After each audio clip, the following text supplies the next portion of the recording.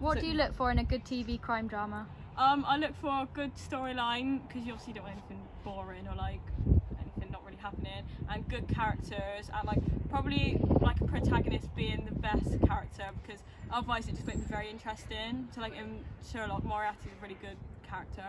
I feel like having like maybe like a little bit of a backstory about the villain is good, so you can see like why he's or they, like what they're doing and like why they're doing it. See, I agree with you there. Like, I like seeing the villain's storyline as it goes, because it gives you like different detail, because it's not like the audience can relate to them. Yeah, you can like see like why they're doing it and like what's happening. What are your favourite TV crime dramas and why? My favourite's probably Sherlock, because I feel like they always keep a good storyline throughout, and there's always like there's like one big crime, which is obviously Sherlock and Moriarty, and then there's like little crimes in between, so you're always trying to guess. And he's like, the characters, he's a bit like eccentric, so that just makes you like always want to know what he's doing next. I like Death in Paradise because you get like a new detective in like every like series, so like you kind of get to see like how different people from like around the world would like tackle a crime. It's usually like a death or something.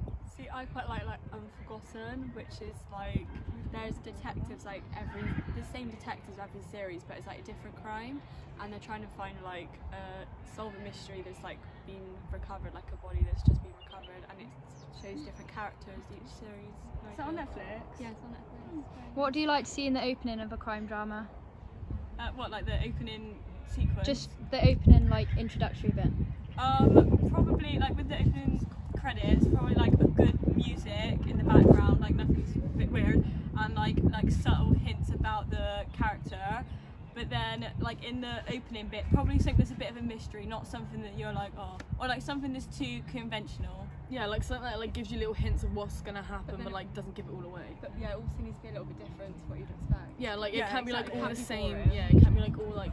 Imagine how boring it'd be if every crime drama had the same title. You would exactly, and it just wouldn't work. And in like Death in Paradise, like is always someone gets killed and they always have to find it. So like sometimes that doesn't really work as well as what it should. Like it is good, but You get repetitive. sorry. Yeah, no, it does get repetitive, but sometimes it like it's like the person that you least expect would have killed. Yeah, which is good. Yeah. Do you prefer to see a new crime every episode or just one throughout a series? Oh, see, I quite like seeing one like every episode. But I don't know actually. Maybe the whole like series, because it makes the relationship between the audience and the character stronger. I like having like little good, I ones. agree with Yeah, that, I like yeah. having like little like crimes in everyone, but like the massive one maybe like throughout just like one series and like a Also, different crime. Like throughout. how You said want with, to like, come back to watch Yeah. it. And like I said with Sherlock, like there's that one big crime that happens, but they got like little ones. But I just think I think it helps the audience as well, having like little crimes that like just like maybe like Keep you interested. yeah, like exactly. like Yeah. a robbery or something, like that's not a Yeah. major crime, but like stuff like that would help.